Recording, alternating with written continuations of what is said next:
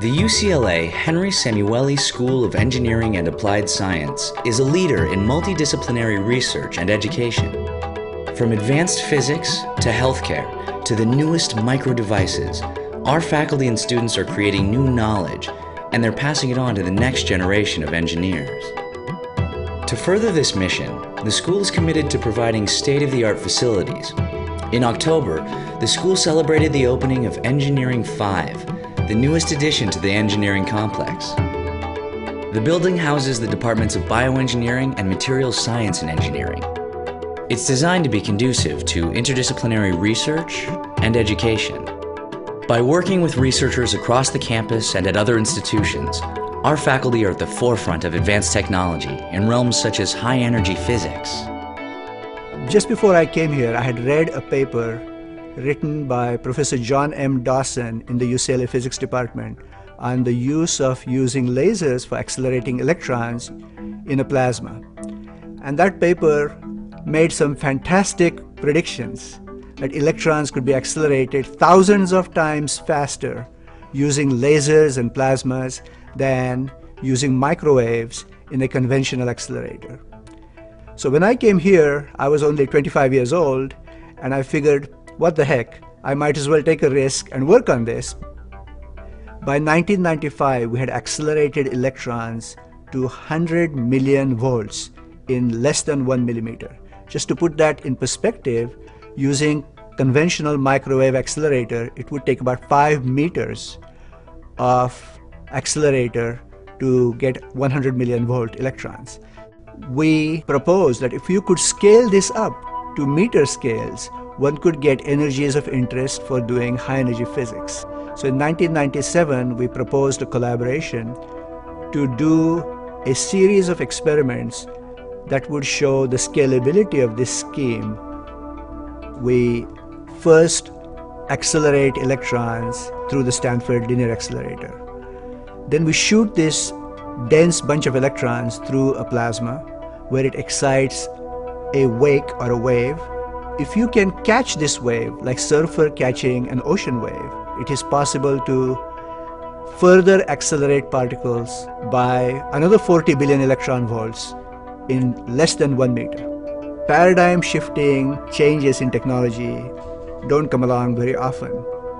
But what we are talking about here is such a paradigm shifting change. Through extracurricular projects offered in many disciplines, UCLA engineering students learn how to tackle open-ended problems outside the classroom.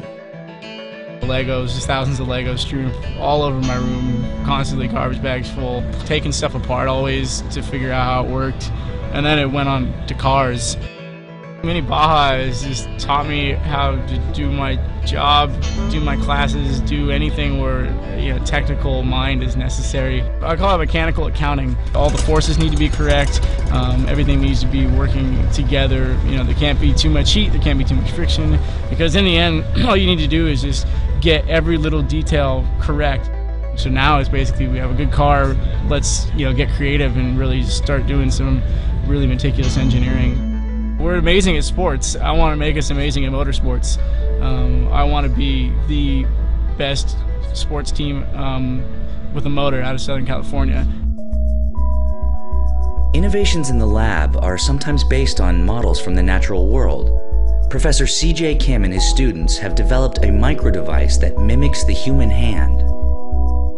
In our UCLA laboratory, we have various MEMS projects, anywhere from lab on a chip with the biomedical application to droplet-based RF devices. And among the project, we do actually have a project called microhand. We use silicon, which is hard material, as our bone. We do have polymer-based balloons between each bones to be muscle, which is also flexible. So we are using the gas pressure to expand the balloon between each bone. We actually already have a series of applications where we are planning. One is with the local company iOS.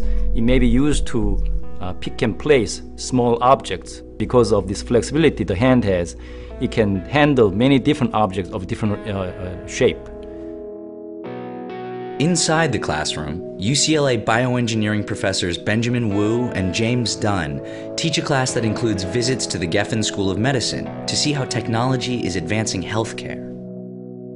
SciBEM stands for System Integration in Biology, Engineering, and Medicine. This is a senior level undergraduate course for our bioengineering students where they have 2 quarters of lectures that are integrated tightly with clinical visits and laboratories where they learn in depth selected organ systems.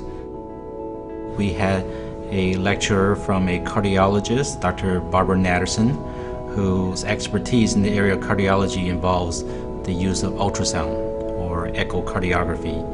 And in that particular session, she took the students from some of the basic problems that echocardiography is used for to some of the more cutting edges of the research.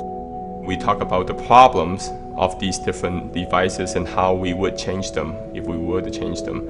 And we base them all back to the fundamental mechanisms of how these things work in nature. Sometimes it appears that some sort of epiphany had happened and they realized that, wow, this is really something cool and that's something that they would like to pursue.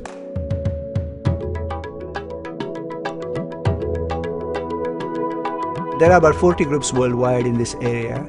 Almost 30 of those can trace their lineage directly or indirectly as students and postdocs of the group at UCLA. My initial interest in MEMS was actually to make micro-robot. It was a little too early, but it was so interesting as a mechanical engineer. We did make it actually survive. No, it's not hobby anymore. Because we start with great students to begin with, and the questions they ask are thoughtful questions that you don't expect from most undergrad students. I think every professor here knows that to really move the field forward, you need to have young minds that have a fresh perspective on problems. The UCLA Henry Samueli School of Engineering and Applied Science, pushing the boundaries of technology and education.